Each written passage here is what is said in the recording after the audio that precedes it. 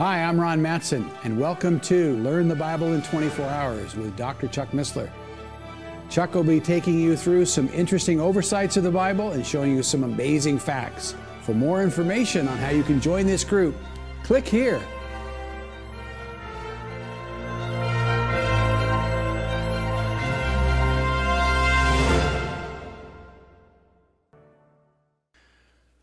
Well, we are in hour 9 of Learning the Bible in 24 Hours.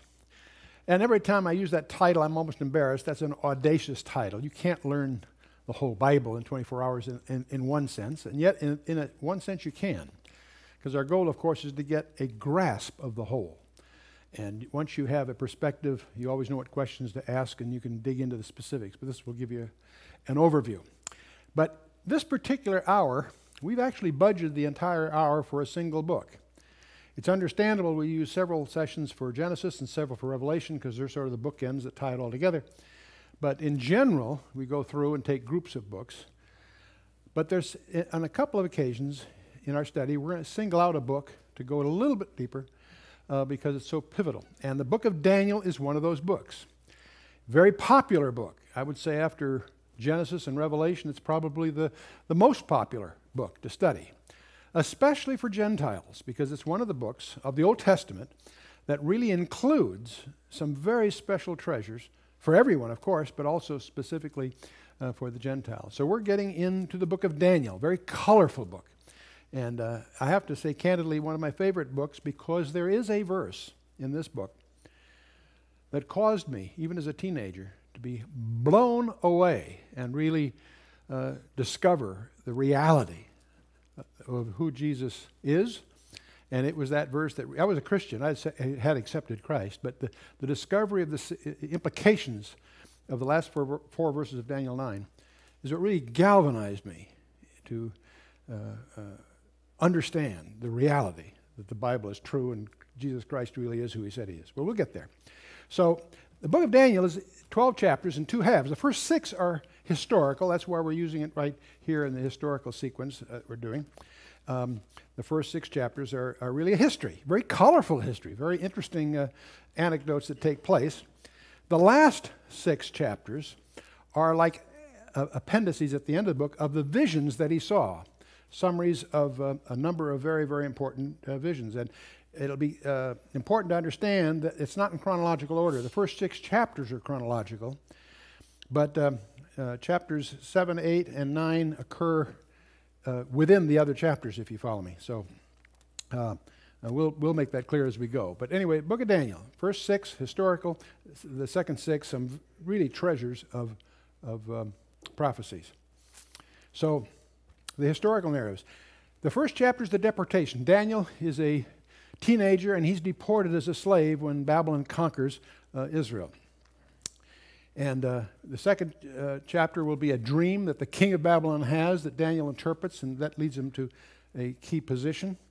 His rivals contrive against his 3 friends and himself in chapter 3, the famous fiery furnace thing.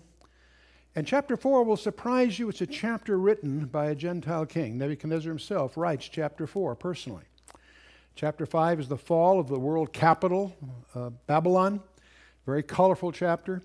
And very significant for us today because the future of Babylon is very, very critical for any biblically oriented person. And then chapter 6 is the lion's den, which strangely enough I will call the revolt of the Magi. Most people have no idea who the Magi are at Christmas, but we'll get into that a little bit.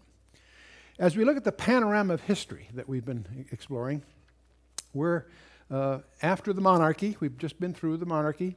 The monarchy ended with Babylon conquering Jerusalem. So we're now approaching that period of what's called the exile, where they are captives for 70 years. And so, in fact, Babylon conquers. Nebuchadnezzar is the bright young general of the king Nabopolassar, and he's a very successful general, and he's set siege to Jerusalem. And that starts a period of time called the captivity, the Babylonian captivity. And he takes captives, sets up a vassal king to be subservient to him, takes hostages. Daniel and his 3 friends are among those hostages. And Jerusalem then goes and rebels after some years. And Nebuchadnezzar has to set up a second siege. And he replaces that king with his nephew, Zephaniah. And again, they are still captives to Babylon. During this period of time, Jeremiah from Jerusalem and Ezekiel from Babylon are saying, don't rebel, because if you rebel again, God will destroy Jerusalem.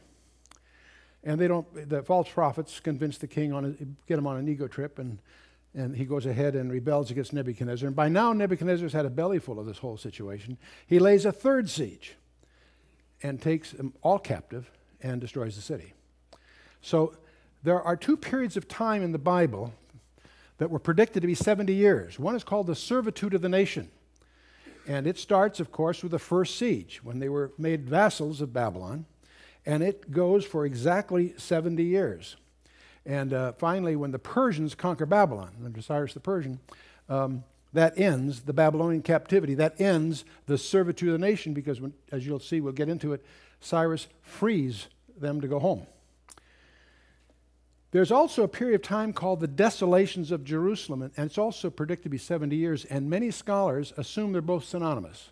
It's the servitude of the nation, the desolation of Jerusalem. They're both 70 years, but the desolations of Jerusalem start from the third siege. 2 Chronicles takes us up to the end of the servitude, when they finally get to go back home. The book of Ezra that we'll come into in the next session will deal with this, what's called the post-exile, after they get back from the exile, back from the captivity. And then, now the desolations of Jerusalem, which starts with the third siege, ends when they're able to finally rebuild the city. And they do that under Nehemiah. And Nehemiah, by then, is a cupbearer to the king. It's in charge of the area, Persian king.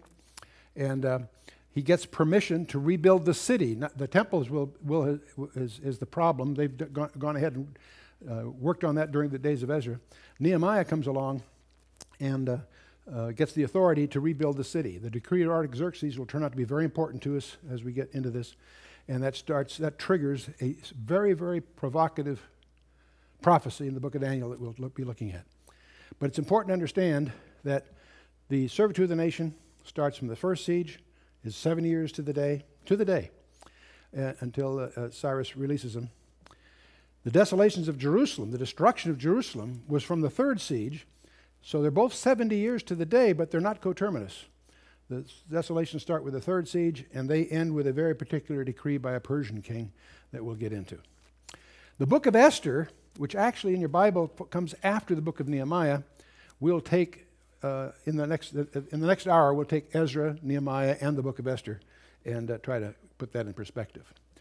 During this whole period of Babylon, we have Daniel as a prophet. Ezekiel's also a prophet. Daniel gets deported in the first siege. Ezekiel gets deported in the second siege. Also, after the Babylonian captivity is over, during the days of Ezra, we have the prophet Haggai, also preaching in parallel to the issues that emerge in Ezra. And in Nehemiah, we have Zechariah and Malachi, with Malachi closing, of course, the period that either the Old Testament. So that's a broad view. Little background to understand what's going on. Nineveh ruled the world in the Assyrian Empire until 612 BC, when it finally falls to an alliance of both the Babylonians and the Medes. It's only a few years later that Pharaoh Necho of Egypt is now emerging as the dominant player, because he leads an army against the remnants of the Assyrian Empire.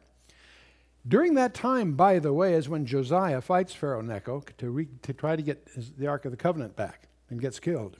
Pharaoh Necho, most people don't realize, is Ethiopian, not Egyptian. And that leads to a whole other study I encourage you to look at in terms of the possibility that the Ark of the Covenant is still being protected by the Ethiopians to present to the Messiah when he rules in Zion. But anyway, 3 years later, there is a famous battle, the Battle of Carchemish, because by then Nebuchadnezzar, the general under Nabopolassar, the king of Babylon, his son, is a sharp guy, and he ends up defeating Pharaoh Necho at the Battle of Carchemish, which makes Babylon the dominant power in the region. This is the typical date used to mark the beginning of the Babylonian Empire. And so that's the background. Now, on his way home, Nebuchadnezzar lays siege to Jerusalem for an additional trophy. During that siege, he discovers that his father has died. He's now the king of Babylon. He succeeds at the siege, sets up a vassal king, takes Daniel and his 3 friends, among others, as hostages to be educated. They're teenagers to be educated at court at Babylon to serve in the court of the king of Babylon. And so Daniel, by the way, is the most authenticated book in the Bible. Many people have problems with Daniel. There's more archaeological and documentary evidence of Daniel than any other book in the Bible. It has been authenticated by none other than Jesus Christ himself. And we'll look at that before the studies are over. So if you believe in Jesus Christ, you have no problem about the authenticity or the reliability of the book of Daniel. If you don't believe in Jesus Christ, you got bigger problems than the authenticity of Daniel. But his 3 friends are deported as teenagers in the first of the 3 sieges by Nebuchadnezzar. And in chapter 1, they commit themselves to refrain from the diets and practices of the Babylonians, and they want to stay faithful to the way they've been taught, despite the fact that they are in an enforced pagan environment. It's a very interesting thing to study because our children are in an enforced pagan environment. And it's interesting to see the contrast and the faithfulness of these young men. And one is named Hananiah, that's his Jewish name, but all 3 are given Babylonian names. And due to this popular song about this, everybody knows the Babylonian names, Shadrach, Meshach, and Abednego. Well, Shadrach's name was Hananiah, which means illumined by the sun god. They're given Babylonian names in the Babylonians' attempt to get them assimilated into their culture. And Mishael is called Meshach, who is like the moon god, is what it roughly means in Aramaic. Azariah, his name was Abednego. So the Shadrach, Meshach, and Abednego are the Babylonian names. Hananiah, Mishael, and Azariah are their Hebrew names. It's interesting that there has been discovered a clay prism in Babylon. It's presently in the Istanbul Museum, which mentions these 3 guys: Hananuru, the chief of the royal merchants, a variation of Hananiah, and Mishael and Merodach. Merodach was one of the gods they worshipped, and Ardinabu. Many people believe that these are the pronunciations are very corrupted because of our clumsy attempts to transliterate from one language to another. Transliterate is different than translation. Transliterate means you try to render it roughly the way it's pronounced. And you'll see some strange ones. But anyway, this is regarded as authenticating the 3. But anyway, so here we have this young king who's just taken over from his father. His father passed away. This young general is now the king. And he inherits the staff advisors, these cronies that advised his father. And he can't tell whether they're really any good or not. So he's defeated the Pharaoh Necho, so he's taking over the throne on his father's death. But these staff advisors, he doesn't know whether they're any good or not. One night, Nebuchadnezzar has a very troubling dream, and he uses the dream as an opportunity. On the one hand, he's troubled. He wants to know what it means. But he also uses it as an opportunity to see if these guys really have any unique skills. So he insists that they interpret it, but he won't tell them what the dream is. And they're upset about that because if he'll tell them what the dream is, they'll contrive some kind of explanation. But he won't do that. In fact, he believes they're stalling for time. They're not giving an answer one, so off with your heads. In other words, he knew how to reduce head count when it wasn't being productive. So he's really using this as a test, and of course he puts out the word. Now, what obviously happens, when you read chapter 2, Daniel is in the job category that's been wiped out. Everybody in that job description was to be killed. And when Daniel gets the word, when the word comes down, that's what's going to happen. He goes to a supervisor, Arioch. He says, "Give us a chance at it, and we have a God that'll help us," and so forth. And so Arioch, what Daniel does, he goes to his 3 buddies and says, "Boy, we have a prayer meeting tonight, guys, because tomorrow off with their heads otherwise." And so anyway, they go to Arioch. Arioch arranges for them to present to the king the results. And chapter 2 is one of the most dramatic chapters in the Bible because you've got these skeptics whose lives are at risk in the back row watching all this. And here's these 3 or 4 young guys. Daniel comes up, and he explains to the king what his dream was, and he also interprets what it means. So this is not subject conjectures. Daniel will interpret the dream for you. But obviously, Nebuchadnezzar is profoundly impressed, and he elevates Daniel to high office. And so, now the dream that Nebuchadnezzar had, in his dream, Daniel explains, that he saw a metal image, a very tall metal image. The head was of gold, the arms and chest was of silver, the belly and thighs were of bronze, and the legs were iron, and the feet were also iron mixed with clay. And as you will discover, there are 4 different metals here. The 4th one has a second phase where it has something added to it. We'll get to that when the time comes. And then what happens is a stone cut without hands, hits it at the base, and that stone grows into a mountain that doesn't only just fill that region, but it fills the entire world. Pretty strange dream. If you had that kind of a dream, you'd probably be pretty troubled too. Well, Daniel goes ahead and explains it. He says, "You, king, are this head of gold, and but you're going to be succeeded by someone else." And what he lays out, what the metal image turns out to be, is a timeline of the great empires. Babylon first, Persia the next, then Greece, and then Rome. But Rome apparently is in 2 phases, because it's going to break into pieces, and then those pieces are going to recoalesce into a second phase of that first empire. So we'll call it, for our purposes, Rome phase 1 and Rome phase 2. And most scholars recognize that Rome in those 2 phases are represented by the iron and the iron mixed with clay. We're going to discover in a subsequent vision the same information that in effect supports this same view. We'll get to that when we get to chapter 7. But what's interesting here is Babylon, of course, rose in 606 BC, as I mentioned. In 539, the Persians conquer Babylon. And the Persians endure till a young guy by the name of Alexander the Great conquers the Persians in 332 BC. And Greece continues till about 68 BC, when this upstart on the Tiber called Rome by then conquers the Greeks. And the question is, who conquered the Romans? No one did. Right on, exactly. Rome broke into pieces, and each one of those pieces has had their day in the sun. And the Dutch did, the Germans twice, the French did, Spain did with the Armada, England with as mistress of the seas and so forth. But none of them quite equally. And what the profile is presented is that these elements are going to recoalesce again into a final version of the original empire. And that will be the last empire on the planet Earth, because, I should say next to last, because that's the one God intervenes with and sets up his own kingdom. And that's what the mountain, the stone cut without hands, it turns out to be the Messiah, and the mountain that fills the whole earth is God's kingdom. It's going to take over. And so we have the whole profile. Now, as most people know, the cradle of civilization was what we call the Fertile Crescent. There was Egypt, Assyria, and Babylon, preceding the time we're talking about here with Daniel. But in Babylon, there was a city called Babylon that then conquered the area, and brings us contemporaneous with Daniel. But after Babylon, of course, will come the Persians. And the Persians not only conquered, but expanded their holdings substantially. And then this young guy, in a matter of just a few years, conquers the Persians. And Alexander the Great, a very incredible career. And when he dies, the empire gets divided.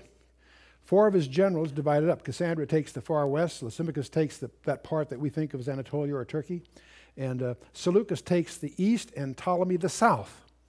The 2 strongest of the 4 are Ptolemy and Seleucus. They're the primary players, and the dynasties, a half a dozen of their dynasties on both sides, fight with each other, and what's caught right in the middle is, guess who? Israel. Now, many people talk about the period between the Old Testament and the New Testament as the silent years. And that's true in a sense, and yet it betrays a lack of understanding of the book of Daniel. Because in Daniel chapter 11, the history from the Old Testament through the New Testament is written down in advance in chapter 11. And we'll discover the so-called silent years are detailed in advance in Daniel 11. Interesting book. And of course, the Roman Empire succeeds all of this and grows to be a well-known period of our history. What most people don't realize, many of us that study the Bible or study these things, when we think of the Roman Empire, we think of Western Europe. What we fail to keep aware of is that that empire broke into two legs because it got too big to administer. So Diocletian divided it into two legs. And the western leg, the Western Europe, breaks apart, falls apart in 476 AD and following. The eastern leg outlasts the western leg by 1,000 years. So much so that we give it a different label. We call it the Byzantine Empire. But it's really just the eastern leg of the old Roman Empire. Anyway, so we have a period of the times of the Gentiles. This is a phrase we find in the book of Luke, because what Nebuchadnezzar begins, and it will continue until the Antichrist, is the dominion of the planet Earth under Gentile leadership. The Antichrist, this coming world leader, I'll tend to call him, ends this peculiar period of time that are known in the Scripture as the times of the Gentiles. Now it's interesting that from Daniel chapter 2 through Daniel chapter 7, the focus of the book is on the Gentile world. And the language of the text changes. The book of Daniel is in Hebrew up to beginning of chapter 2, and after chapter 7, it's in Hebrew, like most of the Bible. But from 2 to 7, it's in Aramaic, which was the Gentile language of the period, and because that's the focus of it. And Daniel's prophecies are a very rare glimpse of the Gentile world. In general, the Bible always talks about both past history and future history, or prophecy, through the lens of Israel. But we have a gift here, a very unusual gift, because Daniel's prophecies are going to focus on the Gentile world. It's an exception in the Bible. As I say, most of it's different, but from Daniel 2 through Daniel 7, the focus, the center of interest, is the Gentile dominion. And he writes all this down in advance. And now the times of the Gentiles, don't be confused by that phrase, because there's some other similar phrases that are not quite the same thing. The times of the Gentiles began with Nebuchadnezzar, and they'll end with this coming world leader, who will be displaced, of course, by the Lord Jesus Christ setting up his kingdom, the line of the tribe of Judah, the root of David. Now, it's frustrating to have to go through Daniel so quickly, because Daniel 2 itself is so dramatic, but we'll keep moving here. As you can imagine, these guys that got upstaged by Daniel and his three friends are looking for an opportunity for revenge. And we get to Daniel chapter 3, and these guys apparently have fanned Nebuchadnezzar's ego, so he issues a very unusual order. He's on an ego trip. So first of all, as part of this ego trip, he builds an image. I assume the image is probably very similar to the one he saw in his dream, except in this case, it's all gold. There's no silver, bronze, it's all gold. In other words, this is sort of his bid for immortality, I suspect. And he orders, when certain music is played, that everyone is to bow down and worship his image. And anyone that doesn't is going to get killed. Now, I suspect he was prompted to do this by Daniel's rivals, because these rivals knew that these faithful Hebrew young men would refuse to do that. And that was their way of getting them executed. And so that's exactly what happens. Nebuchadnezzar puts out the word, and these three friends of Daniel's fail to bow down. So he orders them into the fiery furnace. In fact, he's so infuriated. He gives them a second chance. If you bow down, everything will be fine. And the three young men tell him, our God is able to save us. And if he isn't, up yours, O king. This is really their attitude. So he's so teed off, he orders the furnace turned up 7 times its usual heat. In fact, so much so the guards involved get consumed doing it. But in any case, they throw these 3 young men in there. But then Nebuchadnezzar goes to look, and he's shocked because he discovers they're not. He says, didn't we throw 3 guys in there? There's 4 in there. And it's one of those strange appearances of the Old Testament of apparently the Son of God being with them, with the other 3. So there's a visitor with them. So he orders them brought out, and the only things that have been burned on them are the bindings. They're unharmed. And so Now, this is a very famous event, of course, and the fiery furnace event. But many scholars notice something else. So often in the Bible, you'll find a narrative, an actual event that happened, detailed, but it also tends to model or foreshadow something larger in the future. We call that a foreshadowing. It's called a type. There's a typological conjecture here. And the typological conjecture would suggest that this image, we know from the book of Revelation, there's going to be a final world leader. And he's going to have an image that he's going to force people to worship. Those that don't worship will be put to death. So we think, gee, there's a foreshadowing here. And the fact that it's 6 cubits wide and 60 cubits high is suggestive. The 666 is even hinted at here. Well, and that may have some, and fire is often used in the scripture as an idiom of judgment. But if that's the case, the question that gets surfaced here is, where was Daniel? Where was Daniel? Because he's missing. But many people don't notice in chapter 3 this very familiar story, but Daniel's not among them. And so there's 3 possibilities. One possibility is Daniel must have yielded to the king's challenge. He must have bowed to this image. How many think so? Absolutely not. Absolutely, you're right. The other thing is maybe somehow Daniel was exempted from the accusation by his enemies. Somehow I don't think that's true either. The third possibility is the reasonable conjecture, and that's that Daniel was removed from the situation somehow.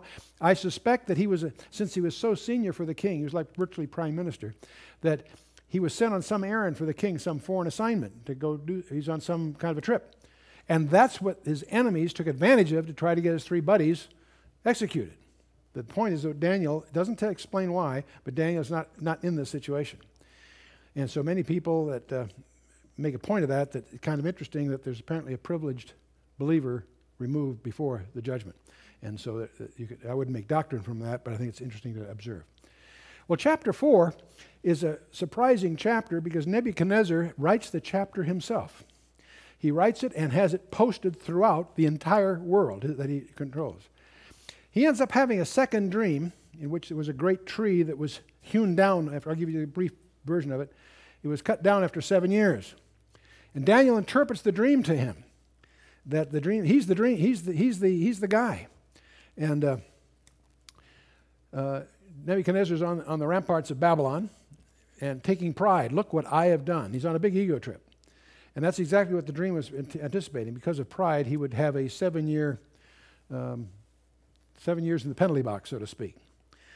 And a year later, he's again on this parapet bragging about what a great king he thinks he is. And he's stricken with a mental derangement, a form of lycanthropy, where he is literally eating grass. And according to the Hebrew records, a Talmud I think it is, Daniel was his nurse during those 7 years. At the end of the 7 years, he's cured of that, but he also recognizes and acknowledges that it was a fulfillment of the dream that he had himself a year earlier. And so he writes the chapter. He recovers and he publishes his personal testimony throughout the entire world. And I personally, from reading chapter 4, will not be surprised when in heaven if I run into Nebuchadnezzar. I think he's a saved person, interestingly enough. He had a very intimate relationship with his friend Daniel. They were very close, apparently. But anyway, the reason he's so prideful, you need to have a little perspective of Babylon. The city of Babylon, of course, was fed by the Euphrates. It straddled the Euphrates virtually. And it had a double wall system. If you look at just the Babylon proper, it has a double wall and a moat, and they had 250 watchtowers, 100 feet higher than the wall itself, and there's a banquet hall involved. I'll show you where some of this stuff is. That's the town itself. There's a processional way up at the top, and there's the Tower of Babel that's featured in Genesis 11, the Temple of Marduk, and so forth. The king's palace is going to be the scene of the events in chapter 5. And that building has been rebuilt. Saddam Hussein has even used it for affairs of state. But notice how the river Euphrates goes through the city to provide it water in case of a siege, but that water feeds the moat that protects the city. And the wall was no trivial wall. They had chariot races 4 to 6 abreast on top of the wall. So you're talking 15 miles on a side. So this is a sizable place, and it was considered impregnable, and therein lies their vulnerability, that belief. Now, the kings of the Babylonian Empire, after Nebuchadnezzar, of course, had Nebuchadnezzar as his son that established the kingdom. And he has 2 sons and 2 daughters. And his first son takes over for a bit, but he's a bad apple. His other daughter married. But Nerigalasser he takes over, and his son, I think, lasts 2 months. And then finally Nabonidus takes over. And he has his son, Belshazzar, as a co-regent. We'll discover that Nabonidus was he had married one of Nebuchadnezzar's daughters. He is just not interested in Babylon. He's off in foreign intrigues down in Arabia and doing other things. In fact, he had not been in town for 14 years when it finally falls. And that's worth understanding because there's a huge discrepancy. The secular world had all kinds of evidence that Nabonidus was really the king of Babylon when it fell. And that's why the Bible couldn't be correct. Well, they discovered more recently things that point out that Belshazzar, his son, was reigning at the time exactly the way Daniel says. So not only do we know that Daniel wrote that chapter 5 was correct, it had to be by an eyewitness, we know now. But Daniel 5 is the fall of Babylon. Very, very colorful amount of history here. Instead of the Persian army is on the horizon, instead of defending the city, he throws a party for 1,000 of his nobles. And big mistake. The Persian army is formidable and been on the uprise here. But they're having this big party, and Belshazzar does a dumb thing. He sends across the street to the museum to bring out the implements that his grandfather had taken from the temple 70 years earlier and going to use them as party implements. Well, that's just guaranteed to anger God even further. So the party's doing great until they see the fingers of a man's hand writing on the wall. And of course, it's astonishing to realize how many expressions in our common day language come from Daniel. You saw the handwriting on the wall. You've all used that expression. There's numbers up. You're weighed and found wanting. Right? The idol has clay feet. You see, all these expressions are from the book of Daniel, interestingly enough. The experts there can't understand what's being written. They can't decipher it, which is a surprise. But the queen mother, Nebuchadnezzar's widow, is still alive, and she says to her grandson, there was a guy around in your grandfather's day. You understand they don't have any word for grandfather in Aramaic or Hebrew, so when they say father, that just means a forebear. But anyway, she says there was a guy around in your grandfather's day that had the gift to do that. So they bring Daniel out of retirement, and he comes in. They offer him all kinds of rewards. He says, you keep your rewards. Before he gives them the answer he wants, he gives an eulogy for Nebuchadnezzar. He says, now there, your grandfather, there was a king, because whom he would set up, he set up, and who he'd bring down, he bring down. Not like you, squirt. That's virtually the phrase of his discussion. But then after all that, he goes ahead and interprets the famous event. And what no one knew in the banquet hall, while this was all going on, the Persian army had arranged to divert the Euphrates upriver. So the water level went down, and they slipped in under the gates. They took over Babylon without a battle. And that's going to be important later, but this is going on while the party is going on here. Now, one of the questions that people ask, are there really hidden codes in the Bible? I get that question a lot because of our doctoral work and some other materials we have. And it's in the Bible. Proverbs 25:2 says, it is the glory of God to conceal a thing and the honor or duty of kings to search out a matter. They're definitely, the Bible is full of surprises tucked away underneath the text. There's a form of Hebrew encryption that's well known to anybody that's been a student of cryptography. We take the Hebrew alphabet, the 22 letters, take the first 11 and put the second 11 underneath it, so to speak, and then transpose. If you want an aleph, you use a lamed and so forth.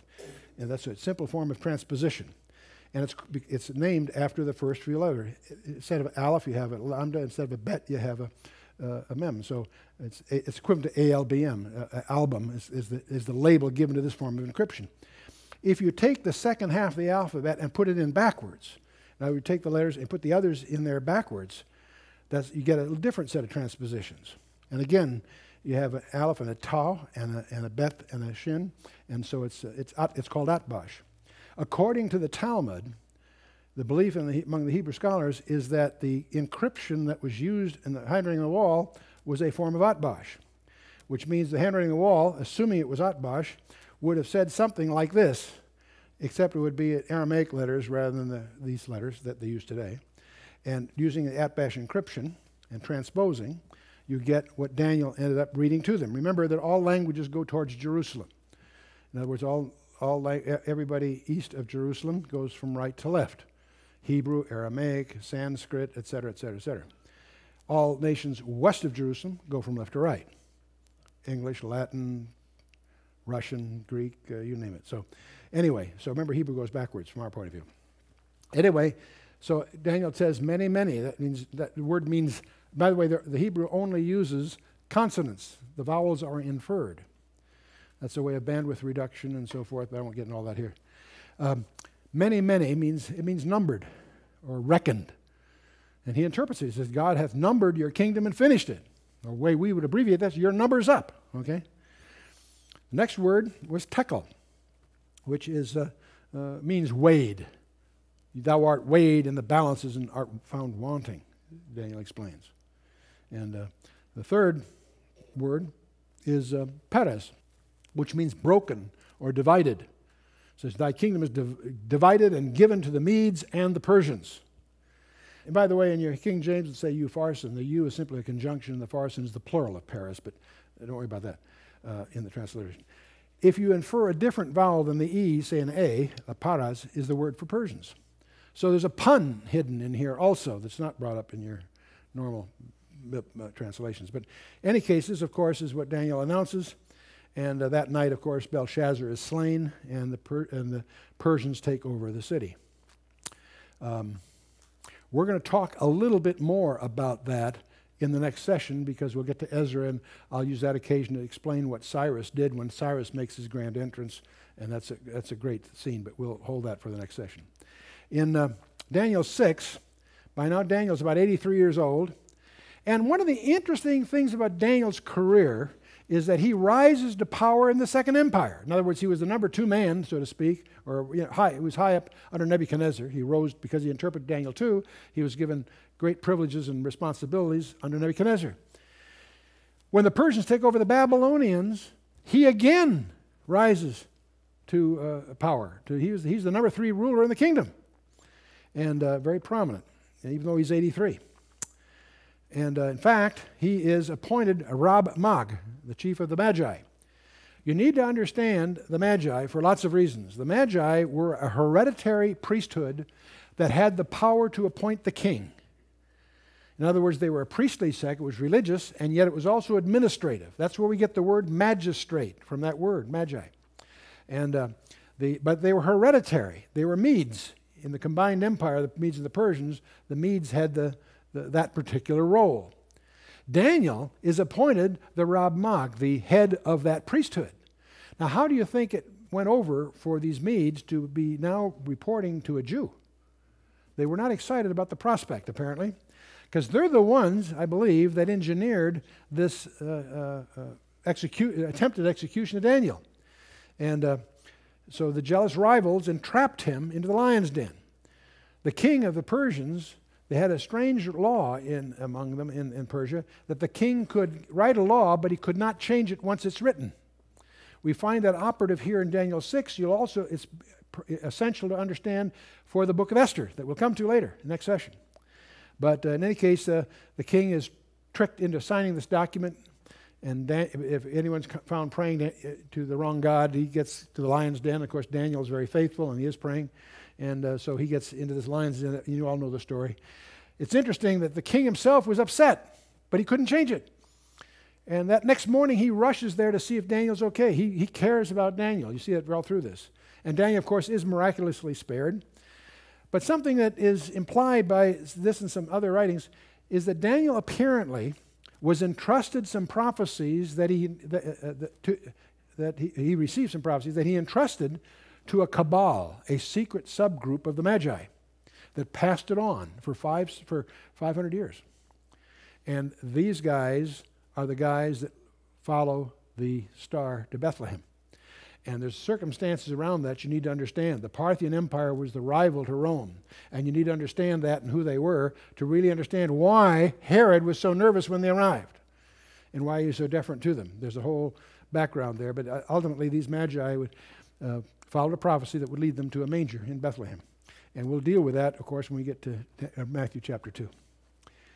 Well, we've gone through half the book of Daniel. The last half are prophecies. There are the 4 beasts of Daniel 7, the ram and he-goat of Daniel 8, the 70 weeks of Daniel 9, and the dark side of the spiritual warfare thing in Daniel 10, and the climax of the book in Daniel 11 and 12. It's the final consummation of all things.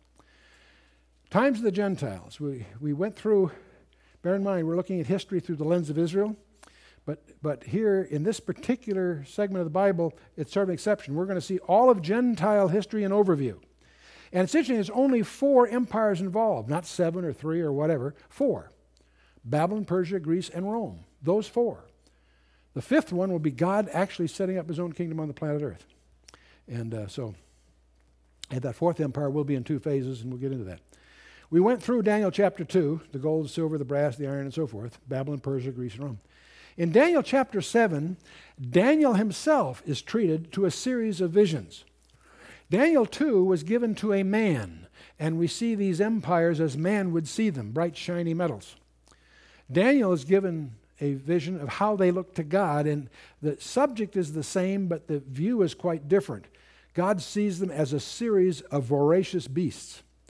The first is likened to a winged lion. And he's followed by a bear that rises up on one side. And there's another one that's sort of like a winged leopard. It moves so fast it doesn't even touch the ground. And then there's the last one. Daniel can't find an animal to even liken it to. He calls it the great and terrible beast. And it goes into a phase with 10 heads and so on. And we'll recognize the 10 toes on the one hand, the 10 heads on the other. We're going to realize these things two fit together like a jigsaw puzzle. And of course, the winged lion was a symbol of Babylon. The bear on one side raises up on one side. The Persians and the Mede, it was a coalition in which the Persians end up being dominant. And of course, the Greek Empire was characterized by its rapidity. Alexander, in 12 years, conquers the world. Just a few years. At age of 29, he falls on his bed crying, there's no other worlds left to conquer. And so... But Rome, of course, emerges in roughly 68 BC, and at the Battle of Actium is when Octavius defeats Mark Antony and becomes Caesar Augustus, if you will. And you finally get down to about 284 AD when Diocletian divides the empire. By then it's grown so big he divides it into the 2 legs. In 312 AD, Constantine takes over. He's so fed up with the politics in Rome, he moves the capital of the world to Byzantium, calls it Constantinople, the new Rome. And it endures till the end of the 15th century when the Muslims finally run it over. In 476, the Western Empire, of course, breaks into pieces, and every element's had its day in the sun. But let's go to Daniel 8, the ram and the he-goat. Oh, and by the way, Daniel 7 describes the final empire as when Christ takes over the world, and it goes into all that. Daniel 8 is a detail now on the Persians and the Greeks. This is about 2 years after the vision of Daniel chapter 7. It's about 12 years before Daniel chapter 5 when Babylon falls, just to give you a rough feeling where this fits in chronologically. And the ram is defeated by the goat. There's a rapid goat coming from the west. It's clearly, it's a very vivid description of Alexander's conquest of the Persians. And this notable horn, namely Alexander himself, is killed, and 4 generals divide up the empire. And there's a little horn that has a key role at the end. That's going to be important later. And Daniel interprets this for us. A leader from the west, obviously Alexander the Great, will subdue the Medo-Persian Empire. Alexander the Great crosses the Hellespont with 35,000 troops, and he's fighting a powerful army in the hundreds of thousands. And he, in a series of 3 battles, wins, takes them on. He was a genius, an incredible general, and he would be out there leading his troops. And he turned several of those battles from defeat to victory by his personal involvement. Absolutely legendary series of events that are well documented, and there's obviously a lot of popular movies coming out about it and so forth. And so the one-horned goat was the symbol of the ancient Macedonians. In Aries, the ram is the symbol of Persia. Capricorn, the symbol of Greece. And in May 334, he crossed the Hellespont with 35,000 troops and first defeated the Persians at the Granicus River. And then a year later, he finds himself at the Battle of Issus and wins that one. And the final big one was Gaugamela, October 331 BC, which establishes the Greek Empire as the dominant guys of the block here. When Alexander dies shortly thereafter, he makes Babylon his capital. He finally dies. By the way, he conquers all the way to India. And Cassander takes the western part. The four generals divided up. Lysimachus takes Thrace, Bithynia, and most of Asia Minor. Asia Minor being what we think of as Turkey. Ptolemy takes the south, Egypt, Cyrene, and part of Arabia. And Seleucus takes the east, Syria, and lands to the east, all the way to India, but much of that's hard to hang on to. And in this era, Seleucus, there's going to be a guy arise we're going to talk about more in the next session, Antiochus Epiphanes.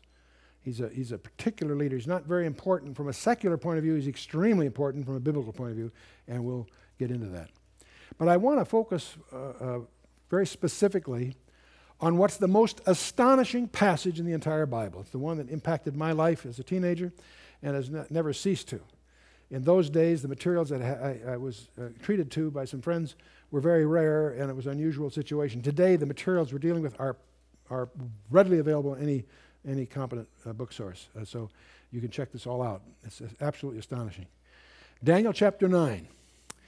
A little bit of background as we go into this, you want to understand the history of the English Bible a little bit. The original Hebrew is sometimes called by scholars the Vorlage, but in 285 BC, before Christ, it was translated into Greek. In those days, Greek was being enforced as a language worldwide because of the influence of Alexander and his successors. If you were Jewish, you probably didn't know Hebrew except for ceremonial purposes, much as a Catholic knows Latin. It wasn't a common language to you. If you were Greek, if you were a Jew that was living in that world, you spoke Greek, you had a desire to have your scriptures in your natural language, Greek. Well, under Ptolemy Philadelphus in Alexandria, the primary literary capital of the world in that time, he funded the translation of the Old Testament, the Hebrew Tanakh, what we call the Old Testament, into Greek. It took 15 years. And we call the result of that work the Septuagint. It involved 70 scholars, some say 72 scholars, the best they could find to do the translation. And so they call that translation the Septuagint, fancy word for 70. It's usually abbreviated in Roman numeral 70, LXX. But the point is, we have that work product. The Old Testament, as it existed 3 centuries before the ministry period of the New Testament, it's in our hands. Daniel was in black and white. I want to emphasize that because you can set aside who wrote what book when, doesn't matter. It was in black and white 3 centuries before the gospel period. In fact, it's the Septuagint that becomes the Christian's Bible. Most of the quotes in the New Testament that are taken from the Old Testament are from the Greek Old Testament, not the Hebrew. So it's the Septuagint they're quoting from, interestingly enough. And so I want you to be conscious of the fact that we got 300-year anticipation of the New Testament here. Now, when 4 disciples come to Jesus for a confidential briefing on a second coming, he gives them a 2-chapter answer in Matthew. It's also recounted in Mark 13 and Luke 21. And in that, Jesus identifies the key event of end-time prophecy. He points them to the passage we're going to look at. He says to the disciples, when ye therefore shall see, he first of all lists a bunch of things that are not signs. This, that, and the other thing will happen, but the end is not yet. But then he gets to verse 15 of Matthew 24. When ye therefore shall see the abomination of desolation spoken of by Daniel the prophet stand in the holy place, whoso readeth, let him understand. Then let them which be in Judea flee into the mountains, and you split now. He goes on for several verses to explain that. We'll look at that later. But how many of you read that on the screen? Have you seen that passage? I did a dirty trick on you. Because if you read that, there's a part of this is written to you. It says, whoso readeth, let him understand. We're going to discover this gets a little technical, but it's clearly the intent of Jesus Christ that his reader understand what he's pointing to here. You with me? And we'll talk about the abomination of desolation later, but I want you to notice this is spoken of by Daniel the prophet. Jesus Christ authenticates Daniel that he was a prophet, and he specifically points to the verses we're going to be looking at as the key to the end times. And so let's just take a look at this. Daniel 9 is the chapter with the interrupted prayer. And first 19 verses. He's reading from the book of Jeremiah, and he's reading where Jeremiah predicts that the captivity would be for 70 years. And he knows that the 70 years are almost over. So what does Daniel do about it? He goes to prayer. See, we're supposed to do the same thing. Most of us, when we get excited about the end time, boy, Jesus coming soon, what do we do about it? What we're supposed to do is pray for it. That's what's in the Lord's Prayer. Thy kingdom come. That's a prayer. Prayer is God's way of enlisting you in what he's doing. Well, that's exactly, Daniel sets that example, and he goes in this prayer, and it's frustrating that we can't take the time to get into the prayer, but even in the English translation, as you read it, by the time you get to verse 18 and 19, you can feel Daniel tremble. As you read it, you'll see the frequency of the verbs start picking up. You just feel he's getting into a frenzy, and his prayer is interrupted by the arrival of a most unusual visitor. Gabriel comes to see him. We have two archangels that are super angels that have names, and we know their job descriptions, Michael and Gabriel. Michael is always a military commander on behalf of Israel. Gabriel is always an annunciator, always announcing something having to do with the Messiah, whether it's to Daniel here or to Mary and Luke, whichever. So Gabriel visits from verse 20 to 23, and he gives Daniel 4 verses that turn out to be the most astonishing verses in the Bible. They're known as the 70 weeks of Daniel, from verse 24 through the end of the chapter, verse 27, 4 verses. 70 weeks of Daniel. Now there's 70 shibuim. I'll come back to that in a minute. The first of the 4 verses is the scope. The second of the 4 verses is 69 weeks. Then we encounter an interval, and then the 70th week. Now this sounds pretty simple, but it's very important to understand that verse 25 encompasses 69 of the total weeks. Verse 27 encompasses the last final missing week. Verse 26 talks about things after verse 25, but before verse 27. Thus we infer the weeks are not contiguous. There's a gap, there's an interval. So once you understand that, it all flows and makes sense. The first of the 4 is verse 24, the scope. 77s are determined upon thy people, upon thy holy city. 70 shibuim is what 77s is what it's really saying. If I told you I've got to leave, I'll be back in a decade, when would you expect me? 10 years, exactly. See, I didn't say years, I just said a decade. In Hebrew, they have a week of days. We're obviously familiar with that. There's a week of weeks. That's what Shavuot is all about. There's a week of months. That's from Nisan to Tishri, or Tishri to Nisan, either way, is 7 months. And they also have a sabbatical year, 7 years. 6 years, you can plow the land. The 7th year, you're supposed to leave it rest. So there's a rest for the land also. So in the Jewish mind, there's all kinds of 7s. But a week of years is a very common unit of measure. When Jacob labored for his wives, he labored for 7 years for one and 7 years for the next one. He had to fulfill her week, is the expression in Genesis. And so on it goes. Well, anyway, so these are obviously weeks of years. 70 weeks of years, are determined upon whom? Get this, it's very important to know this right away. Upon thy people in the holy city. This has nothing to do with the church. It has to do with, it's Jewish. Daniel was Jewish. Upon thy people and upon thy holy city. It's on the Jews in Jerusalem. It says 77s are determined, or reckoned, upon thy people and upon the holy city, to do 6 things. To finish the transgression, to make an end of sins, to make reconciliation for iniquity, to bring in everlasting righteousness, to seal up vision and the prophecy, and to anoint the most holy place. Now, we could spend some time going through each one of these, but it's pretty obvious that at least as a group, they are not complete yet. Have we made an end of sins? Not so you'd notice. Have we finished transgressing? Pick up the daily paper anytime. Have we brought in everlasting righteousness? And so on. So the point is, when this happens, when the 77s are completed, that's all she wrote. There's a real sense of completion here. You with me? So it isn't complete yet.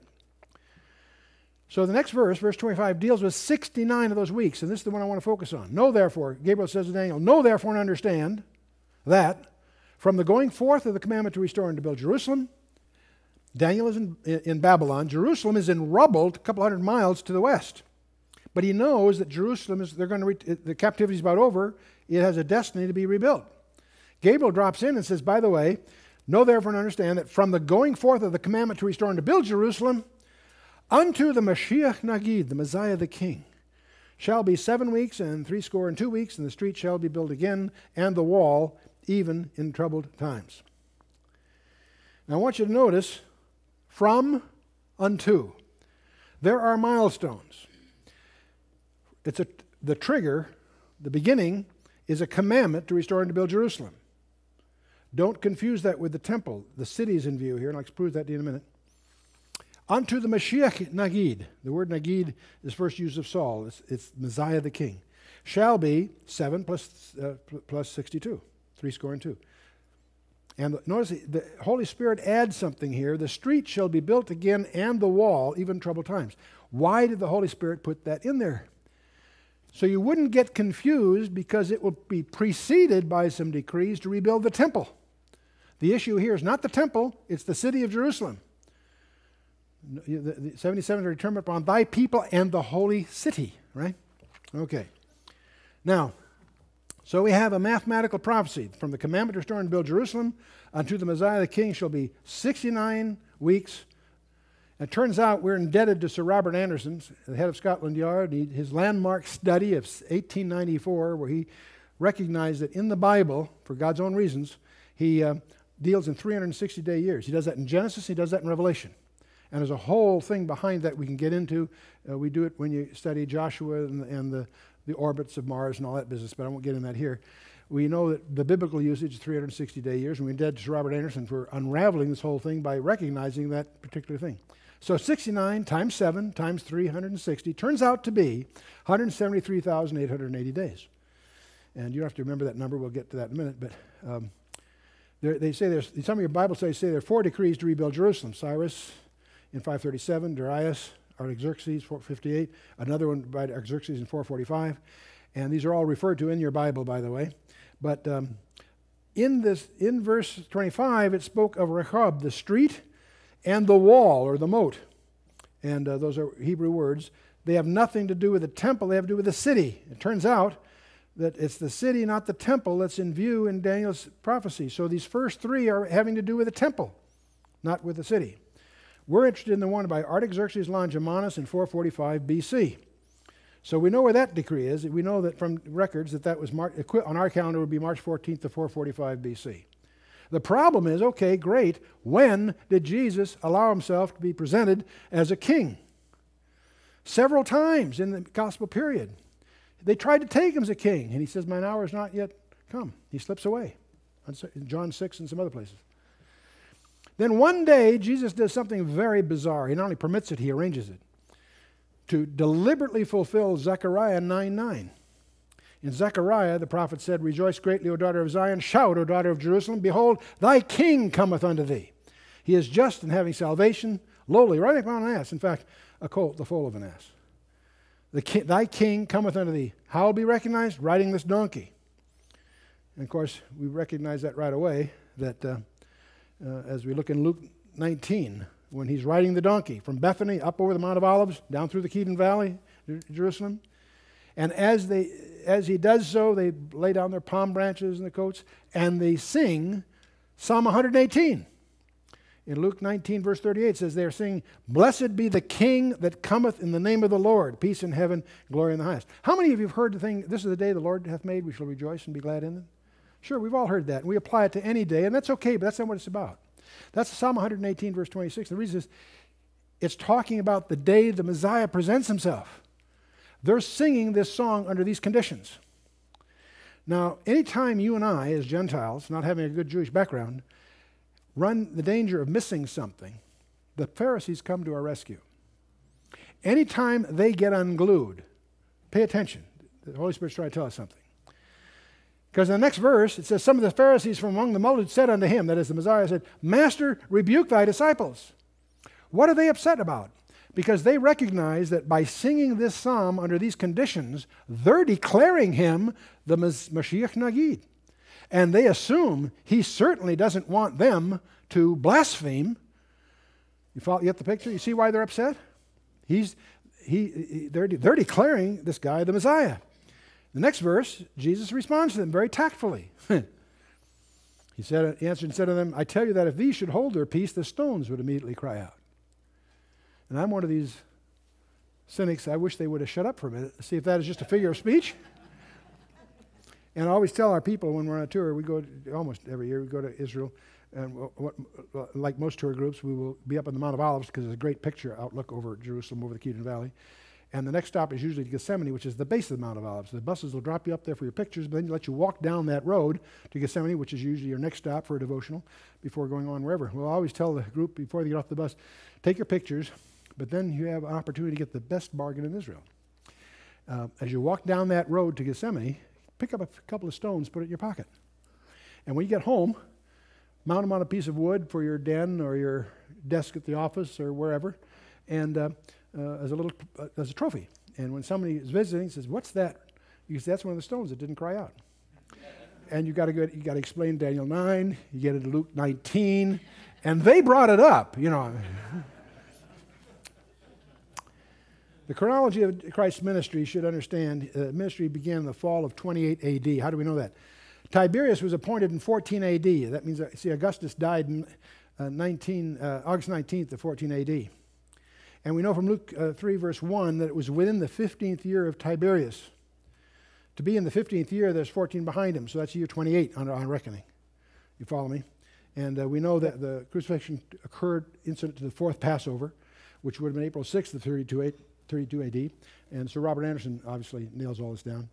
There are other chronologies held by good scholars, but most of them are contrived in order to support a Friday crucifixion. And there's a lot of reasons. There's about at least 3 reasons from the Scripture that he could not have been crucified on Friday. I won't get into all that here. We'll get into that later. But so the point is, we know the trigger, the terminus ad quo as they call it, the decree of Artaxerxes Longimanus, March 14th of 445 BC. And we know the triumphal entry was on April 6th of 32 AD. What's interesting about this is the Septuagint translation of the Old Testament occurs roughly a third of the way there between the two. And in other words, 300 years earlier, the translation is in black and white. So this is not contrived by some rabbis. This was in black and white before it happened. Well, from 445 BC to 32 AD is 173,740 days if you go through the arithmetic. From March 14th to April 6th, another 24 days. And if you go through the leap year calculations, there's another 116 days to deal with. It turns out that adds up to, guess what? 173,880 days. What was Gabriel's margin of error? 5 centuries in advance, he predicts the exact day that Jesus Christ presents himself as the Mashiach Nagid to Jerusalem. When you think that through, that is staggering proof of just who Jesus Christ is. He is the Messiah of Israel. If you want a Messiah of Israel, it has to be somebody that was killed before this date and conforms to all the other specifications. The crucifixion of Christ was not a tragedy, it was an achievement, fulfilling specifications that were laid down as early as Eden and following. But it's not through. In Luke 19, Jesus, as he's coming up over the hill on the donkey, when he's come near, it says he beheld the city, and what did he do? He wept over it. And notice what he says carefully. Wept over it, saying, "If thou hadst known, even thou, at least in this thy day, the things which belong to thy peace, but now they're hidden from thine eyes." He expected them to know this day. And because they didn't know it, they are now blinded. Forever? No. Paul will tell us they're blinded only until Romans 11:25, till the fullness of the Gentiles be come in. This thy day, but now they're hidden from thine eyes. But then he goes on, he says, "But for the days shall come upon thee, that thine enemies shall cast a trench about thee, and compass thee round, and keep thee in on every side, and shall lay thee even with the ground, and thy children within thee, and they shall not leave in thee one stone upon another." And indeed, the Roman legions, the 5th, 10th, 12th, and 15th Roman legions, 38 years later, it's very interesting that when Israel failed to take charge of the land at Kadesh Barnea, They were destined to wander in the land for 38 years. We say 40 in round figures, but it was 38 years. It's interesting that because they didn't recognize their Messiah, 38 years later, the Roman legions lay siege, slaughter over 1 million inhabitants, men, women, and children. Another 500,000 died due to the pestilence that followed.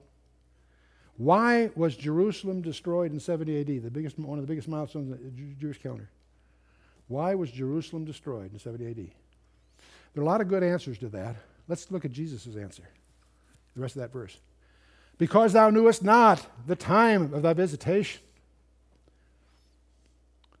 You know, that's chilling. Jesus held them accountable. I personally believe he'll hold us accountable too. We've had a lot more light than they did, and I think he holds us accountable too. They knew it's not the time of visitation. The next verse talks about the interval. After 62 weeks shall the Messiah be cut off, karat. But not for himself, and the people of the prince that shall come shall destroy the city and the sanctuary. And the end thereof shall be with a flood, and unto the end of the war desolations are determined. Karat, to be executed for a capital crime. The Messiah is going to be killed. Yes, it says so in the Old Testament. Daniel says so in several places.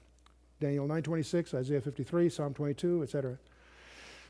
It also introduces another character, the prince that shall come. We know who the people were that destroyed the city and sanctuary, but here there describes the people of the prince that shall come. The prince that shall come is one of 33 titles in the Old Testament of a coming world leader. We tend to call him the Antichrist. Who are the people of the prince that come? The Romans. That's why we think the prince is a Roman. That doesn't mean he's from Western Europe. We have other evidence to indicate that he's an Assyrian from the Roman Empire as it's extended in the old days. So we have this interval during which the crucifixion takes place. It takes place 4 days after the event of the donkey. Temple is destroyed. More than 38 years, we've got 2,000 that we've experienced before the 70th, this last final week. So this interval, by the way, is implied in 24 different verses throughout the Bible. The 24 is a very interesting number because it's also a symbol of the church from Revelation. The interval is defined, as I mentioned, from Luke 19:42 to Romans 11:25.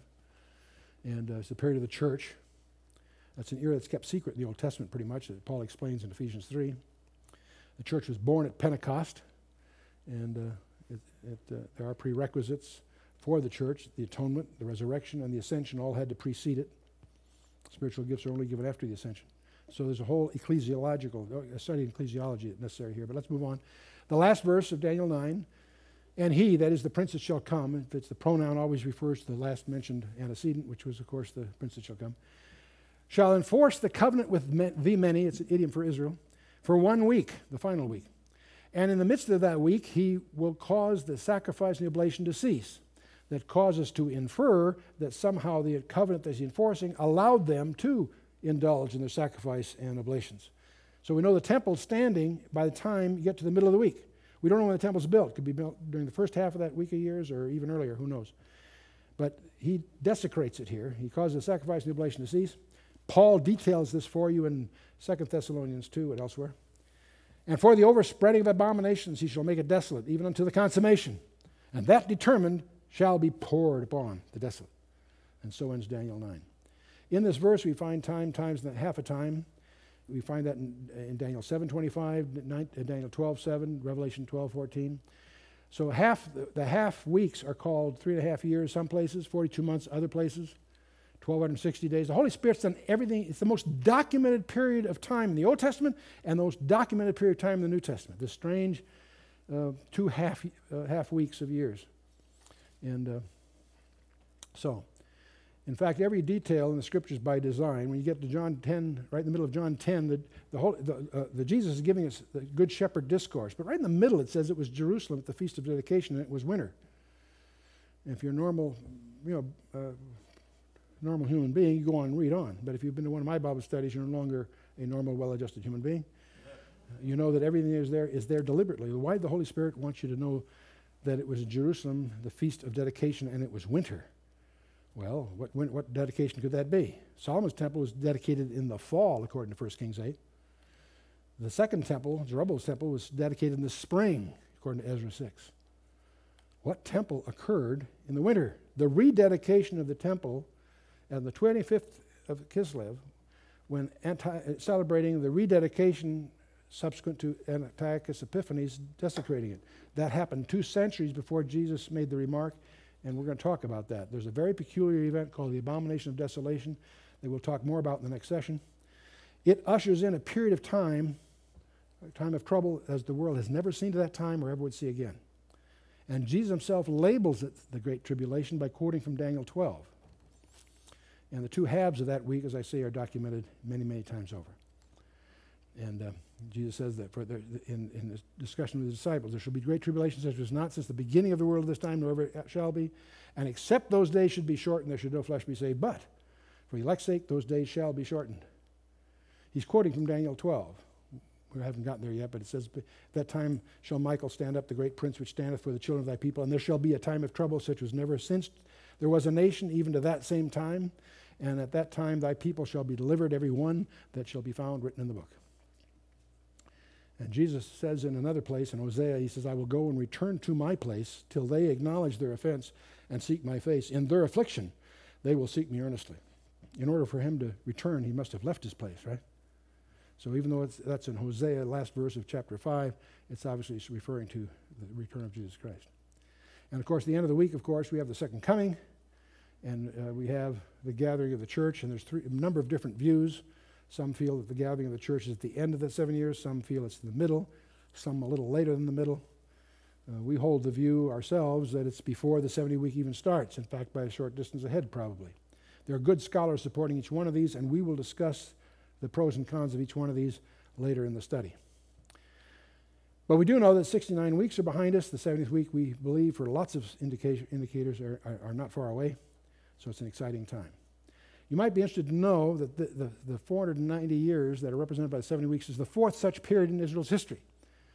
Because if you take the period from Abraham to the Exodus and subtract out the years that they were in disfavor, it was 505 years on the one hand, but just take out the 15 years that Ishmael was a usurper, in effect, you have 490 years. If you go from Exodus to the temple, it's 601 years, but if you subtract out the servitudes of the judges, which are 111 years, you again get this interesting number of 490 years. You go from the temple to the Edict of Artaxerxes, you again have 560 years, but you subtract the 7 years of the Babylonian captivity, you have again 490 years. And of course, from Artaxerxes to the first advent, the 69 weeks plus the 70th week, we don't know the interval. The interval Israel's set aside for the moment. So this is, I think, was first noticed by Clarence Larkin back in 1919, but it's an interesting possibility. I share it before you. Daniel 10 will give us a glimpse of the dark side, a very brief episode here. It's a prelude to the final 2 chapters of the book. Daniel fasts for 21 days. An angel is sent. When he gets there, he points out he was withstood for 21 days by a creature called the Prince of the Kingdom of Persia, one of Satan's hosts. And he can't get through until Michael comes and helps him. When assisted by Michael, the chief prince, and he's explaining to Daniel, he's going to give him a subsequent vision. That'll be Daniel, the last 2 chapters of Daniel 11 and 12. And then he'll have to go back and deal with that, the prince of Persia, and then he'll also have to deal with the prince of the power of Greece. This is just a glimpse, but we get the impression here that there are demonic hosts behind each of the major world empires. After all, it is Satan's world, isn't it? But you can't help, it doesn't say this, but you can't help but wonder, is there a linkage between Daniel's fast and his ability to get through? Daniel fasted for 21 days. He was sent when Daniel started, and he gets through after the 21 days to give him these visions that are coming. You sort of wonder, what would have happened if Daniel had stopped his fast after 19 days? Is there a link between them? We don't know. It's suggested, isn't it? Of course, anyway, the empire gets divided in chapter 11, and we have the detail, as I mentioned to you before, of the period between the testaments. And I won't take you through these, but there's a half a dozen Ptolemaic dynasties that fight with half a dozen Antiochus dynasties, and they're so deep, the first verses 5 through 35 are so detailed that the experts have had to try to say that Daniel must have been late dated. And it was in Ptolemy Philadelphus, by the way, that the Septuagint was translated and so on. But so the detailed profile is there, and it also includes the last few verses give us a detailed background on this coming world leader, which we'll be taking up in a subsequent session. But the Bible has over 8,000 predictive verses on almost 2,000 predictions on over 700 different matters, according to one categorization by J. Parton Baines in Encyclopedia of Biblical Prophecy. In other words, the Bible is largely prophetic. And as we look around the world today, we see major themes in Israel, Jerusalem, the temple, Babylon, Russia, the rise of China, the emergence of a European superstate. And while all this is going on, tied towards ecumenical religion, let's all get together. A global government tide on the horizon, and of course the rise of the occult. Each one of these is predicted in the Scripture. Each one of these is measurably emerging on the horizon. Not one of them, it's not some one little thing, it's all of them. The tide of each one of them is clearly setting the stage for the big climax coming. Check it out. And the more you know about your Bible, and the more you know about what's going on in the world, the more you'll begin to see that we are converging to the big climax. And the ultimate issue, of course, is that you and I are in possession of an extraterrestrial message. And it portrays us as both the pawns and the prize of an unseen warfare. And our eternal destiny depends upon our relationship with the ultimate victor in this cosmic conflict. Where do you stand with respect to him? Now, in the next session, we'll talk about the decree of Cyrus. That's a very colorful thing. It'll blow you away. And we'll talk about Ezra, the rebuilding of the temple, and the book of Nehemiah, which focuses on the building of Jerusalem. And we'll talk about one of the most colorful dramas in the Bible, the book of Esther. It'll have some, it's quite a drama, very colorful. It also, hidden underneath the text, are some surprises that we'll share with you. And then we'll talk a little bit about the intertestament period in the next session. Stay with us.